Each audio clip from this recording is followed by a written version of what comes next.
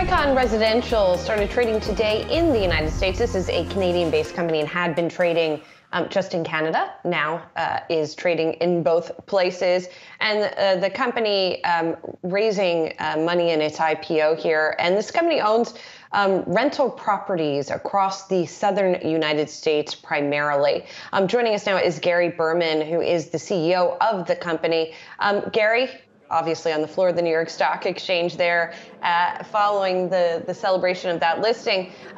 So Gary, talk to me about the business right now. I mean, when you look at the residential business in the US, certainly from a sales perspective, we've seen a hot market.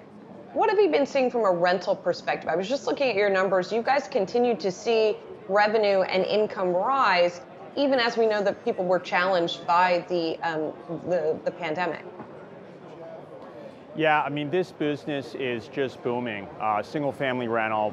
We think this is the potentially the best new asset class in real estate, both for investors and consumers, and it provides an unbelievable opportunity for consumers as well, who may be struggling in the pandemic with affordability.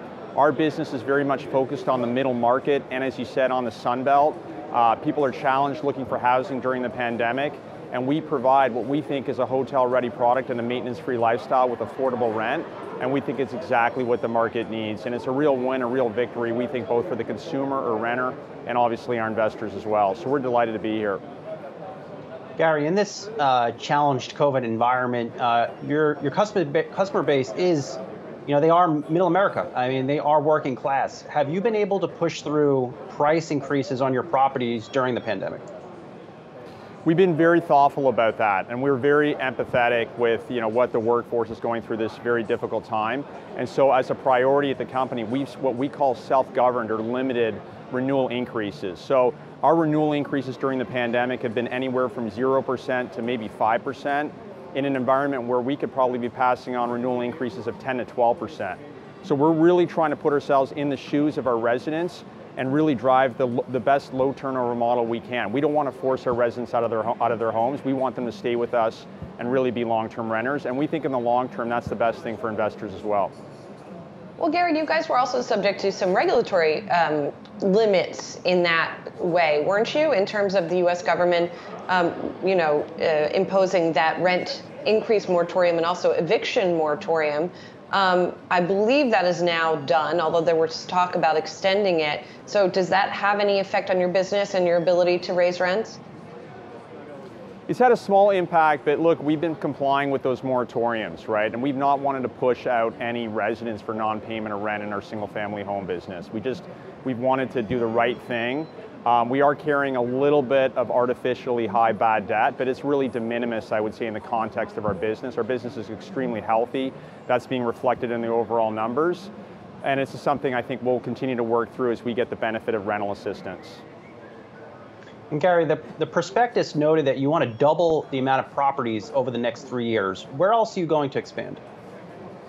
We're just going to focus on doubling single-family rental. Right now we own about 25,000 single-family homes throughout the Sun Belt. We want to double that to 50,000 homes over the next 3 years. And really, at the end of the day, there's so much demand for what we're doing. It's a high-class problem. To give you an example, we might have 200 or 300 homes available any given week, and we're getting 6,000 calls a week interested in leasing our homes. So we really need a lot more homes, a lot more product. This is something that millennials want. Again, we're providing them with a hotel-ready product, a maintenance-free lifestyle, and we just need a lot more product to service this insatiable demand. So Gary, I imagine when you get in these buildings, I imagine you are remodeling them, installing a lot of new smart home equipment. Have you seen challenges getting appliances, you name it, other materials to help retrofit these properties?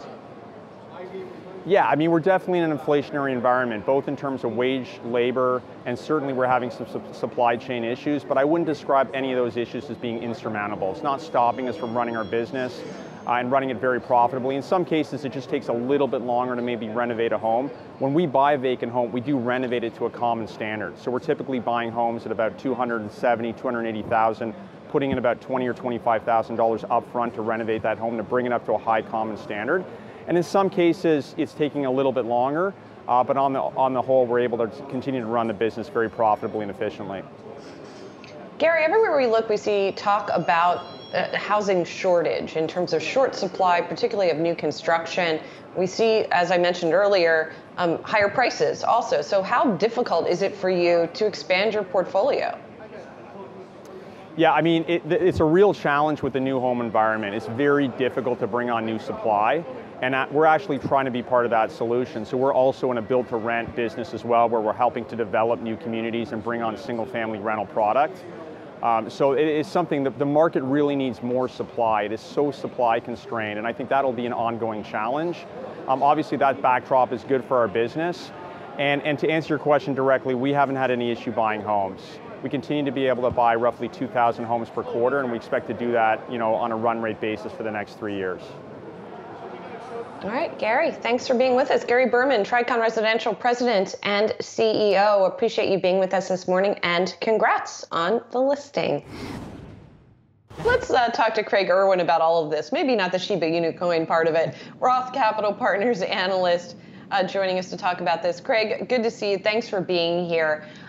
The Tesla shareholder meeting does tend to be sort of a rubber stamp affair, right? Because shareholders seem to be broadly supportive of the company. But are you expecting anything out of today? Could we get a change in domicile announcement, for example? Yeah, I think the move to Austin is a really important indicator of probable Austin-related news.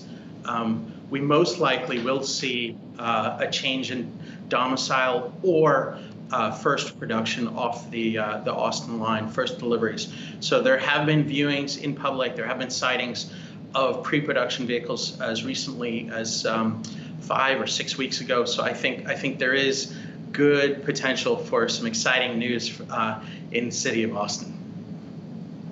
Craig, how big do you think the Cybertruck will be? And do you think they'll actually start making this thing in early next year? The Cybertruck's been pushed 3 times. I would not be surprised to see it pushed again. And I think personally that the design is too polarizing. Now, there are some people out there that love it. Just like I am a skeptic on Tesla overall, I'm definitely skeptical on the Cybertruck. I think there's some better options coming from other big names out there, household names that you already mentioned, and then companies that might be doing IPOs right now, and other companies with established businesses launching EVs in the market today. So we'll see. I'm a skeptic. I don't expect Cybertruck to be all that big. So let's talk about your skepticism over Tesla more generally, right? Because I don't think anyone's buying Tesla right now just betting on the Cybertruck, right? They're betting on just the company's general growth, which we have seen, and the recent delivery numbers were impressive. What's the source of your? They weren't impressive. Okay, tell me. So 241,000. How can you not call that a phenomenal number? Tesla is an amazing company. They've done a spectacular job. I cannot say it more clearly. But I am a bear. I'm not saying short the stock. I believe that would be the wrong thing to do, because they have some very specific levers to pull. One is the launch into India. The other is the launch of a mini car. These are not in the plan. These are not well communicated out there. I'm surprised we haven't seen formal recognition of this more broadly, even as much as a year ago. Look at Tesla and the valuation. It's more than basically the rest of the automotive industry combined. And, you look at some of the surveys out there. I saw one recently. 70% of chief investment officers would rather invest in companies like General Motors and Ford to play electric vehicles than invest in Tesla. So, I just think there's better opportunities elsewhere, better opportunities in small cap. Love Tesla, love what they've done, but hard to push it as something people should buy here. Craig, I just almost spilled coffee on myself. I saw your price target across the screen, $150. How do you get from Tesla stock trading about 786 now to 150? What has to happen? So, the biggest catalyst of the next couple of years is going to be the launch of the Apple car. 2024, but it's going to be kind of like the Porsche launch for the Taycan, right? You'll see them announce something, probably in the 10, 20,000 range, and then look to crush numbers the way Porsche does. the technology in that car I expect to also be amazing, bleeding edge technology, typical of Apple. The market share erosion we're going to see from the abundant brands launching into this market is going to be a significant factor. And, I think $150 level, something in that range, is where Tesla would be fairly valued in comparison to the rest of the automotive industry today. Now, there's catalysts that have to land for us to get there. I'm not saying this is going to be tomorrow, but, I really think it's the best way to indicate people are better off investing elsewhere. So if we're thinking about an Apple car a few years down the road, I mean, should we think about 150 as more of a multi-year price target rather than in the next 12 months? Well, it kind of depends, right? Is Apple going to go out there and actually give us a little bit more visibility? I've been doing a little bit of work on that, trying to prod people, because I think it would be responsible on Apple's part, particularly considering the ramifications in the market. But there are things that could bring 150 to fruition, absolutely, at Tesla. The story that they have an edge on battery prices obviously falls apart. You look at their external sourcing of batteries and how much they buy outside versus make in the Gigafactory. These things, as these become evident, I think are key catalysts for people reallocating money elsewhere. And retail is really what drives valuation in the stock. When retail investors see other things really working, maybe working better than Tesla, I think we see the reallocation, and it could move out quite violently, just the way that retail moved in over the last 18 months. And Craig, if you are in fact one of those retail investors that have stayed long Tesla and been a supporter out there on social media, what have it, should you be scared by what General Motors has announced this week in terms of EVs? But you look at what Mary Barra is doing, right? She's being very strategic. A good illustration of what she's doing is available from the investment with EVgo and tripling their network. General Motors wants to be able to sell EVs everywhere in the United States, not just in California, and New York and Massachusetts. They want to sell EVs in every state. They're looking to have charging in underserved regions where they expect to probably sell EVs. They're laying the groundwork properly to be able to make this a material portion of their mix going forward. There's several other discrete items we can point to, others that they're pointing to over the course of their analyst day. But General Motors should not be underestimated. It is an American icon. Craig, finally, I wanted to ask you about something else that is a potential risk with Tesla that is perhaps not talked often enough about. And that is the safety record of the car, both with some of the fires that we've seen and with the autopilot, which is not really an autopilot, but that's a separate discussion maybe, or maybe that's part of this discussion. How big a deal is that? Is it going to be a problem? I mean, investors seem to have mostly shrugged off those kinds of concerns. So it really depends on who you talk to, right? If you talk to someone that owns a Tesla, they absolutely love the autopilot. They love the full self-driving features. I talk to a broad range of different people, right? If you talk to investors, they find the concept of optical illusion, which is really what's mostly behind these crashes, as extremely scary, right? That means that Tesla said, you know what, shrug our shoulders, a level of accidents is acceptable. That's not something you see as far as behavior out of the other automakers. Then when you talk to ADAS experts, people that are on the bleeding edge of technology in the automated driving system market, the resolution available in the Tesla cameras, the hardware in the cars, is inadequate to deliver the level 4 at any level of functionality that would have safety consistent with what we expect basically from the airline industry, the most automated transportation industry right now. I personally find it highly problematic. It's going to come down to politics at the NHTSA, board hearings and whether or not they want to force something on Tesla. You don't want to destroy a company that's being so successful, but there really does, in my view, need to be a tighter focus on safety for consumers. Craig Irwin, Roth Capital Partners analyst. Appreciate the insight. Have a great rest of the week. Levi Strauss is out with better than expected quarterly sales and profits as people rebuild their closets for a post-pandemic life. The company took the wraps off a new $200 million stock buyback plan and told analysts on a call last night they have the spike in cotton prices under control. Harmit Singh is the CFO at Levi Strauss and joins us now. Harmit, always nice to see you. I want to start off the beaten path here. Earlier in the show, I caught a lot of flack from my team here saying that when I said that bell bottoms are back in style, high waist jeans back in style, wide leg jeans back in style. My question to you is, what are the top trending styles? What are people really buying this fall? Brian, thanks for having me. Good morning. Casualization is here to stay. The denim cycle is gathering momentum. In fact, the denim category has grown faster than the apparel category over the last 2 quarters. We set the trend by launching our baggier, looser fits. 50% of our bottoms now are baggier, looser. Men are buying it, women are buying it.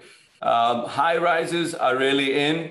And anything that people, look good in is relevant. We, as a brand, can offer that. The brand is really hot. We have pricing power. We've taken pricing actions. We believe we can take actions to offset inflation, which is a buzzword today. So we are clearly emerging from the pandemic a stronger company. That's something we had said. Financially, we're stronger. Structurally, our business is more diverse and digital, and operationally very agile, because we are facing the headwinds on supply chain and demonstrating that it's a competitive advantage for us. I mean, it's Julie here. Definitely people feeling comfy in baggy clothing, whether it be jeans or whatever else these days. So I can understand why these things are popular. Give me a little more detail, if you could, around the possible price increases here. I mean, how much are your classic Levi's 501s going to set people back now and then 6 months or a year from now? Yeah, it's Julie, it varies across geographies. It varies across channels. And brands like ours, which are market leaders and offer relevant products that resonate with all of you, with the consumers of all demographics, actually enable us to price where relevant. The way we think about pricing, we basically break it up into 3 buckets. You price for inflation, and we have the pricing power that I talked about. You price for innovation, and great products, baggier products that are in style, etc. And then you reduce markdowns. But having said all that, our products today offer great value to the consumer. And if you benchmark our price points versus the competitive products, we still stand out as true value defined as the price at which we sell, plus the quality of the product we offer. And so, our view of the world is, we can lead those trends, and we can continue to offer products that really resonate, especially as people gear up for what we think is a strong holiday season around the corner.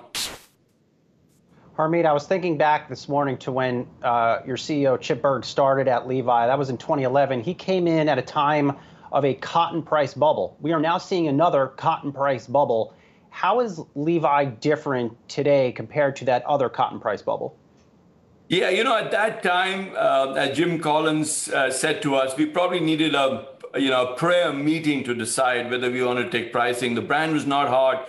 Direct to consumer was not as strong.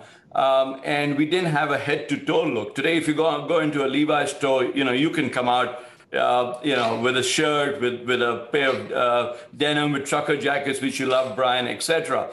And we just, closed the acquisition of Beyond Yoga. So, we're entering the activewear segment. So it's clearly very, very different financially.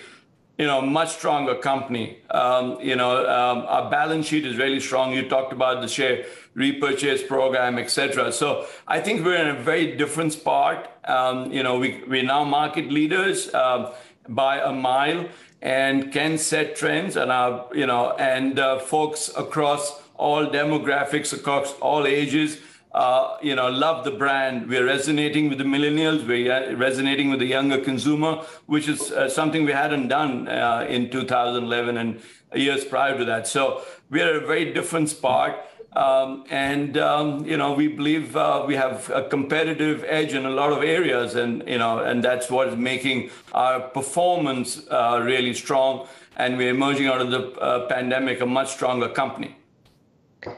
I know that Saz is over there in his lotus position getting ready to ask you more about Beyond Yoga, but I did want to ask you one more question about supply chain, because this is something that really stuck out to me this morning in analyst commentary, that you guys manufacture across 24 countries, and no one of those countries accounts for more than 20% of your product.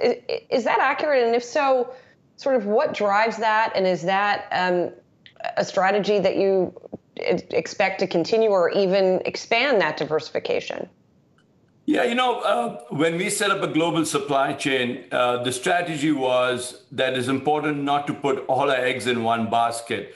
And that's why our supply chain is fairly diversified. You're right. We source from 24 countries. Not any country makes up more than 20%. And Vietnam, which was in the news as an example, is less than 4%. When the tariff issue started with China, we were sourcing into the US about 8% of our needs from China is down to 1%. So agility and being able to maneuver through headwinds is important. And Brian, to your previous question on cotton pricing, cotton is a key commodity for us, but we've been able to lock in the price of cotton for the first half of next year at very, very low single-digit inflation, about a point higher than 21 for the first half, and we're negotiating for the second half. And as I said, we have pricing power. We think we can offset inflationary pressures. Julie, to your question about agility, everybody's familiar with the West Coast concession.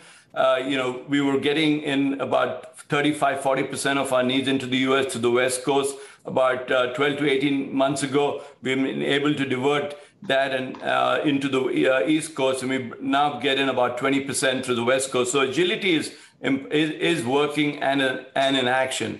And if you take Q3, I think we probably didn't service about $10 million of demand.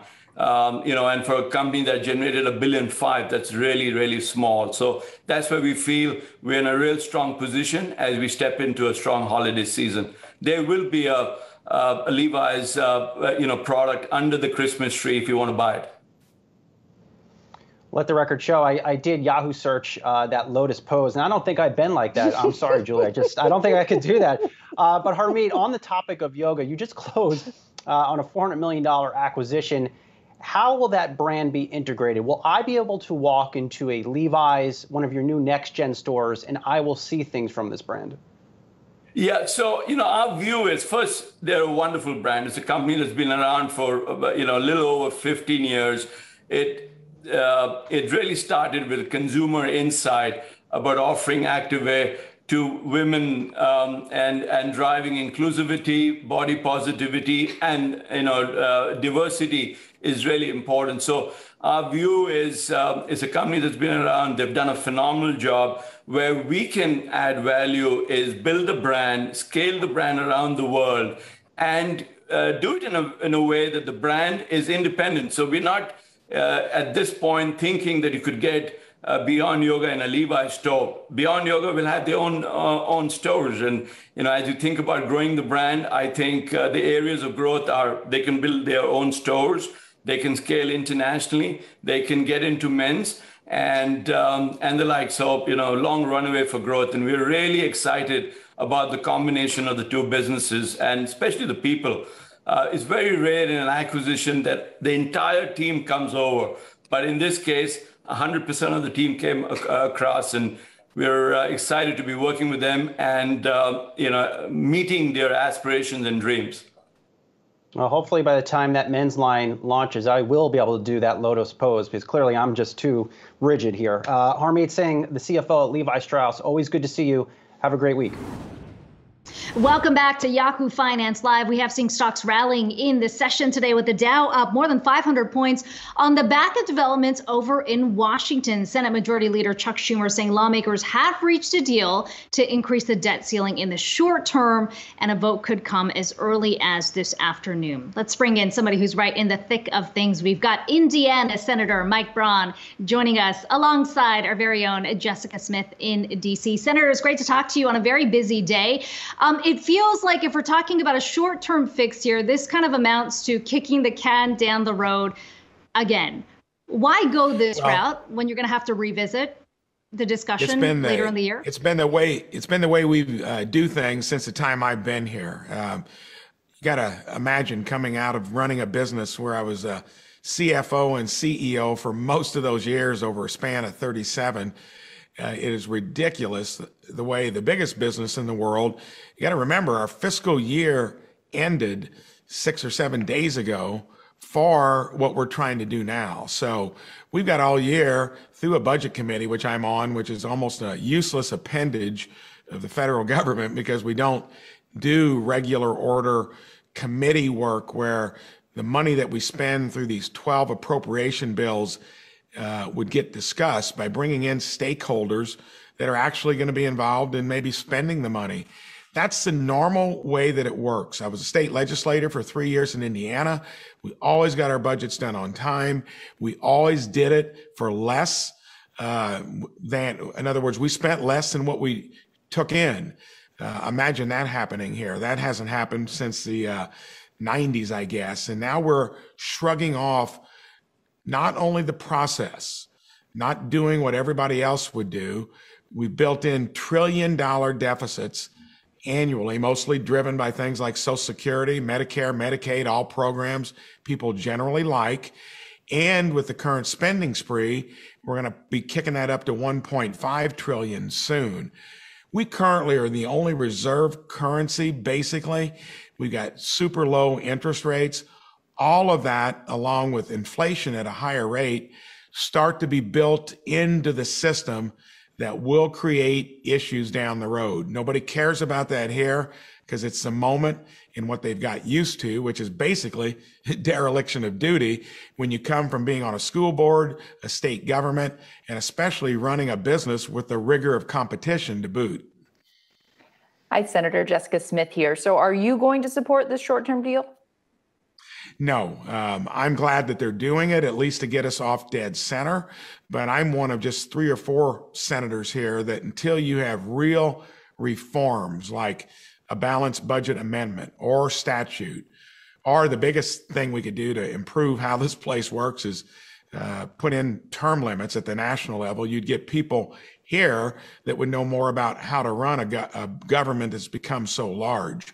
But no, this is simply giving time for everybody that's been part of the system to figure out what we're going to do. Democrats are doubling down because never has there been proposed 6.5 trillion of new spending on top of the 4.5 that we do annually anyway, of which we only pay for 3.5. So this is a new place that we've come to. It'll either be 400 to 600 billion dollars of new spending, largely borrowed to pay for it, because a lot of these revenue overtures aren't going to actually happen, nor would they get close to paying for all of it. That's the big question the American public's got to sort out. Yes, we're kicking that down the road to give, I guess, some room to see how you get it accomplished with not one reform being talked about in terms of how you'd fix it long term. Senator, I guess it's been the question too, right, for a long time in terms of how you fix the deficit and the debt picture here in the U.S. As you said, it's been a problem for a while. And kicking the can down the road in terms of the debt limit, you seem to be downplaying the downsides of the government shutdown that could happen if you don't kick the can down the road. I mean, why are you so optimistic that it's not going to be problematic if that does happen? That's because in business, if you had proper training somewhere along the line, you put probability analysis to anything you do. You make those judgments. The government's not going to shut down to where it would cause any type of cataclysmic event to unfurl. And sooner or later, you want to avoid the government shutting down when we're 45 to 50 trillion in debt, when you're not going to have people lending you money, or where interest rates go up from 1% to maybe 4 to 4.5% historically, if not more. So that's mostly talk to scare folks into not trying to reform the system. The likelihood that that would occur is close to zero. Schumer knows it. McConnell knows it. They've both been here a long time. And I want to be clear. We're in this pickle because of Republicans and Democrats. It's just that Democrats in 2021 with the Build Back Better, not even considering that we spent $4 trillion above and beyond normal.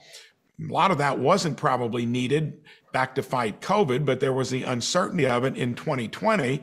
That had full unanimity, bipartisan support. There hasn't been one Republican vote for the rescue bill or the new stuff they're teeing up.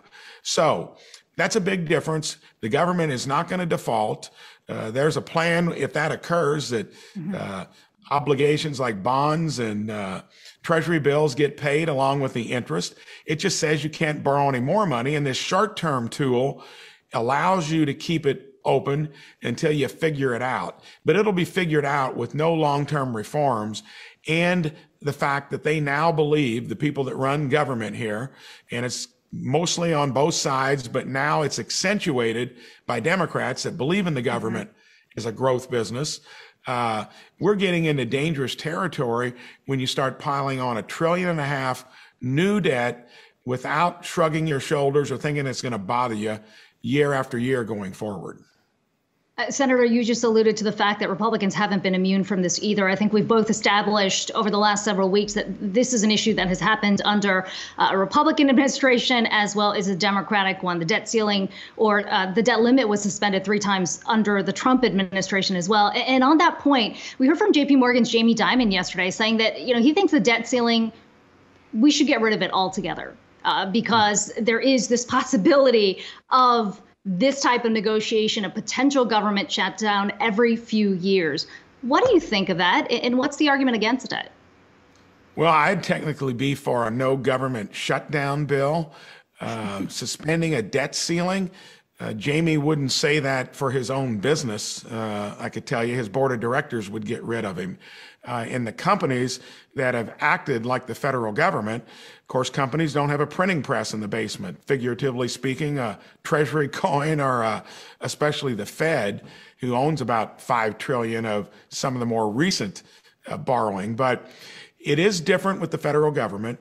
We currently just simply aren't feeling all the pain that we will eventually from bad behavior. And Jamie Dimon knows, as CEO of a big bank, that none of the things we do here would work anywhere else. And unless he's wanting to say the federal government is completely immune or different than other things that we know have to happen, live within your means, you might borrow a little bit in a bad year in an entity. And even a state government occasionally does that, generally for tangible assets. But think about it, coming out of World War II, we've now eclipsed that. We were savers and investors then. We paid off the debt and built the interstate highway system. Now we're consumers and spenders, and we're do it at the worst level, an example here in the federal government. And you shouldn't make the excuse that you can keep doing it because you can. And I think there's a point where you got to draw the line. I think Jamie and others know that there will not be a default, that something will happen like it always does before that would occur. That basically is condoning a broken system that I'm tired of making excuses for. Senator, there is some reporting that perhaps why Senator McConnell offered this deal, this short-term deal, was because of the growing calls to change filibuster rules for the debt limit. Is that something you're thinking about? Are you concerned about if both sides really dig in here, that Democrats will end up moving to change the filibuster? Senator McConnell is a traditionalist, and he's been here a good while.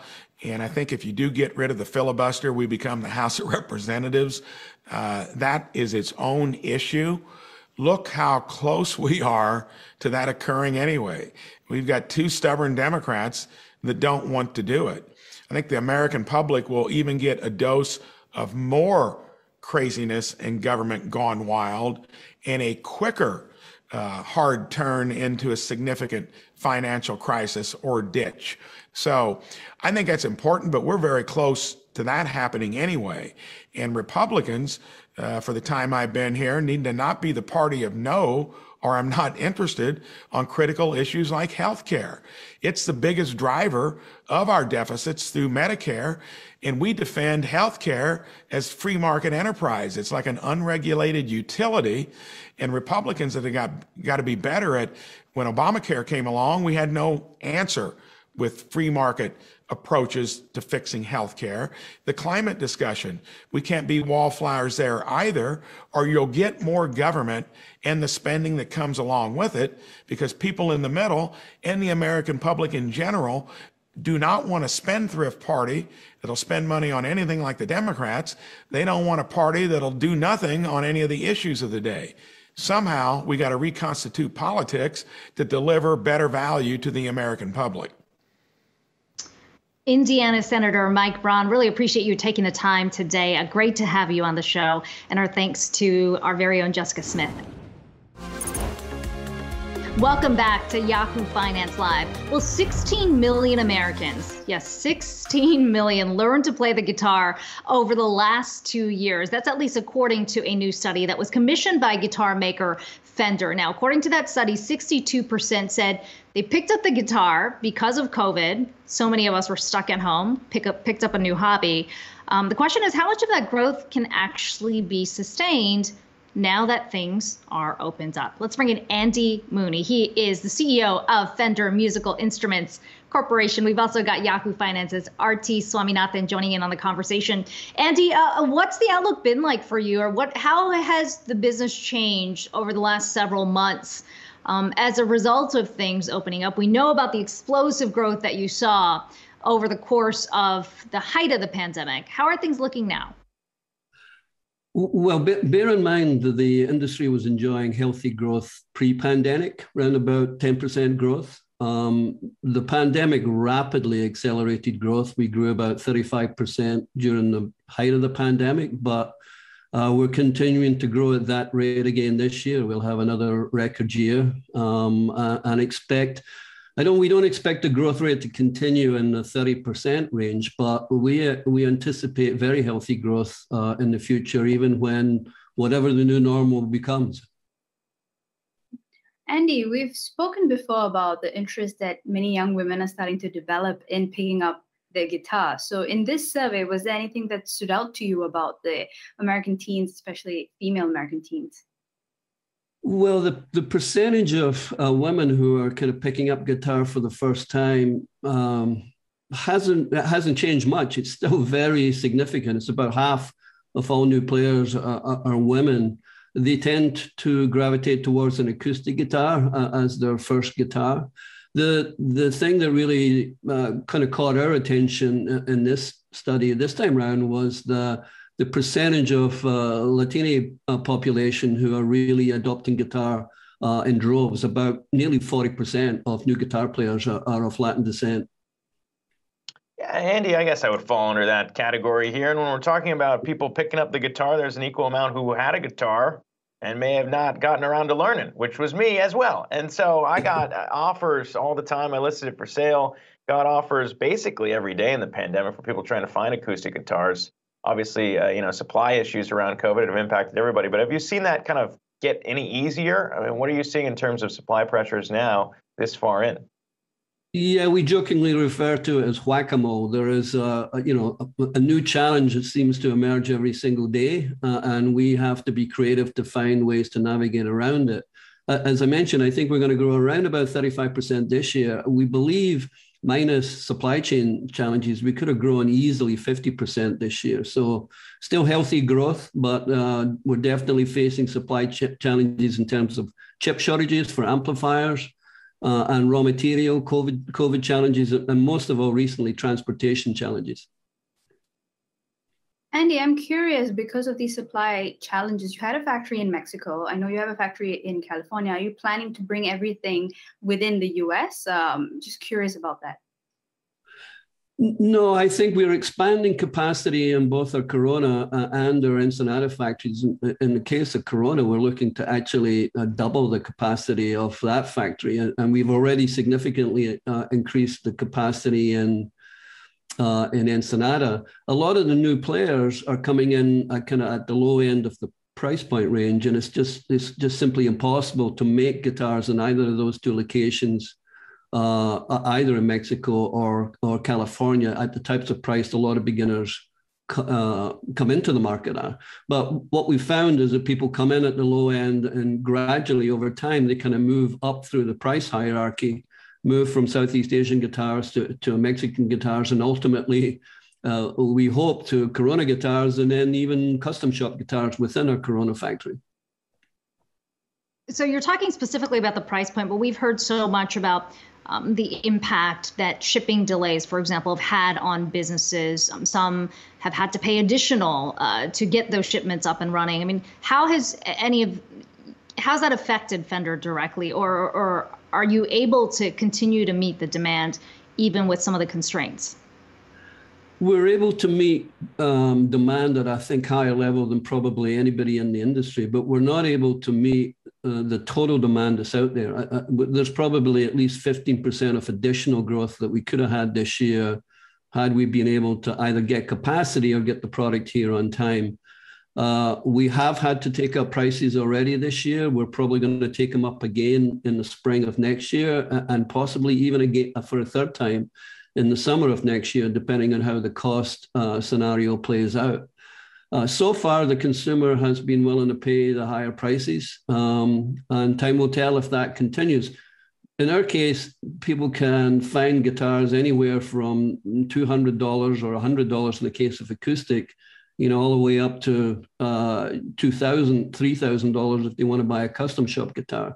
There's lots of price options within the range for people to come in at multiple levels. Andy, in the press release, I spied that you guys have, the foundation at least, has been working with school districts to provide music education. Just curious a little bit about how has it been like working with school districts, as many kids basically stuck at home during the pandemic, and if you're sort of looking to ramp that up? Well, we're on track to distribute 10,000 fretted instruments into the LAUSD system this year. It's a very unique program in that we ship the guitars to the home of the student and give them access to Fender Player online learning product free. The teachers have been very, very supportive of it because, involvement in any creative endeavor in music and arts is fundamentally good in terms of engagement for kids in both learning overall. So we're very happy with the program. We're committed to it for the long run and would like to continue to expand it over time. It's great to see you again. Thanks so much for joining us. No, thanks for having me. We just heard Jess talking about where things stand right now down in D.C. Senate leadership saying that they have reached a short-term extension. What do you think of that deal? Yeah, so I think it's reasonable. Clearly, look, this is an economic crisis of the Democrats' own making. They've known for 2 years this was coming, never passed a budget, never lifted a finger to have bipartisan conversations. So our view is, look, they've lit their economic house on fire. They've been waiting for the Republicans to put it out. But it seems to me what Leader McConnell has done is give them a hose, buy them some time. But at the end of the day, one, it's important to lift the debt ceiling. And two, it's important. In fact, it's an obligation of Democrats to do this. Representative, it's always good to see you. When we talk about the debt ceiling, before we dive deep into that, we have to talk about that $3.5 trillion reconciliation bill, whether it's going to be 1.5 or 3.5, because if some of the tax increases go through, I think it's the Joint Committee on Taxation put out analysis which shows all Americans are going to get hit with a bit of a higher tax bill. Is that getting lost in this discussion? It is. I think there's about 4 different ways within at least the House Democrat Ways and Means bill that lower and middle income families get hit with tax hikes. Certainly what Joint Committee on Taxation, our official scorekeeper, says is that many low and middle income families will begin seeing tax increases Next year, it will grow even larger over time. There are, of course, tobacco and vaping taxes, a number of taxes on small businesses that will certainly land on lower income and middle income workers as well. I think that has gotten lost in this debate, but more and more people are starting to understand this is all in there. The president is breaking his pledge here. Congressman, what do you think that this could potentially then do to the economic recovery? I guess how significantly do you see this potentially slowing things down?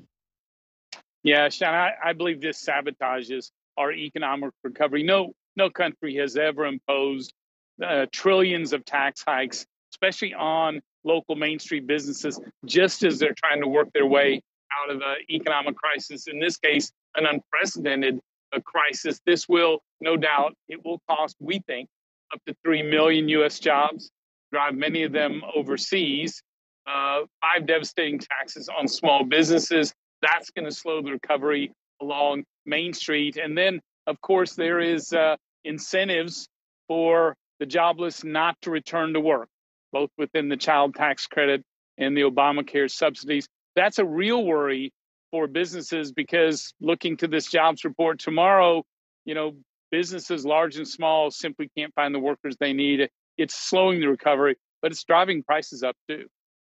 Are there ways, though, to create incentives, whether by means testing or other ways, that the lowest income folk in our society get some assistance so that they can have childcare so that they can then go to work? Would that be a way to get some kind of resolution and compromise on this? Well, the good news is Congress has already approved in a bipartisan way, tens of billions of dollars in childcare that have yet to be spent, that if we're done wisely at the state level, could address this without creating a new entitlement on childcare that, frankly, we can't afford over time. Also, you've got to get the incentives right. When the child tax credit, which Republicans created in 1997, both to help families with the cost of raising children, but also as an incentive to reconnect to work, this new approach is to do away with that requirement to work or have earnings. It actually encourages more to stay out of the workforce. That is, again, we're not going to see the recovery. That's going to be really tough on our Main Street businesses. So I think they've got the incentives wrong economically and from our labor shortage as well. So we know that Congress potentially will debate those issues, but back to the debt ceiling. During the Trump administration, it was raised 3 times. What's different now than when it was raised 3 times prior, and other administrations have raised it? Yeah. I mean, there's the argument that we're covering debt that we already accrued. Well, it's a fair question that you just asked. I think the difference is, first, each time the Republican raised it, we started early in conversations with Democrats on how best to do it. Not that they always did. In 2018, Speaker Pelosi and 119 Democrats voted to shut down the government, default on debt, and delay disaster relief. Basically, they said, you have the House, the Senate, and the White House. It's your responsibility to do that. So we're seeing that replayed here. But I also think the difference is there were discussions. I have urged Treasury Secretary Yellen, who I think has the respect and credibility, to come forward with the framework. Let's have a discussion, not just about raising the debt ceiling, but how do we together tackle these huge mounds of national debt? Even more so, this is also raising the debt ceiling about more spending over the next couple of years. And as you know, whether it's $1.5 trillion or $3.5 trillion, a lot of damage can be done there. And Congressman, there's also been questions about why we even have a debt ceiling. We heard that from Jamie Dimon yesterday when he was talking with President Biden. He was saying we should get rid of the debt ceiling. We don't need to have this kind of brinkmanship every couple of years. What are your thoughts on that? It is an uncomfortable vote for members of Congress, no question about it. I kind of like that uncomfortableness. When you're continuing to drive up debt, don't have a game plan to getting back to either a balanced budget or living within your economic growth, this has forced both parties to have those conversations. I think, frankly, it's needed more than ever. My complaint is that Congress waits too late to address it. That's where I could create some reforms requiring them to address this much sooner in the cycle.